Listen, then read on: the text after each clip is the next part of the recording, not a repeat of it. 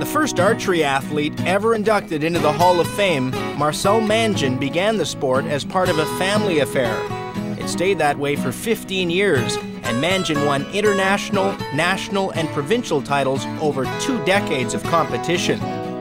On the provincial scene, he dominated the Manitoba Archer of the Year Championships, capturing first in 1990 through 92, then again in 94 and 95, and 98 through 2000. Mangin won gold in both individual and team events at the Canadian 3D Championships in 1995 in Dauphin. He brought home 2 more golds from the Canadian FITA Target and Field Championships in Toronto that same year. He struck gold again in 1998 at the FITA Target and Field Championships in Winnipeg.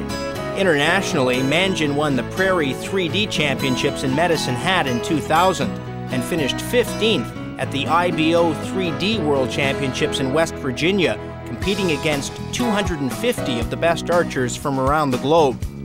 Holder of numerous Canadian records, over 250 trophies, and fists full of gold, silver, and bronze medals, the man from Notre Dame de Lourdes has enjoyed a stellar career in archery. And now Marcel Mangin is a worthy member of the Manitoba Sports Hall of Fame.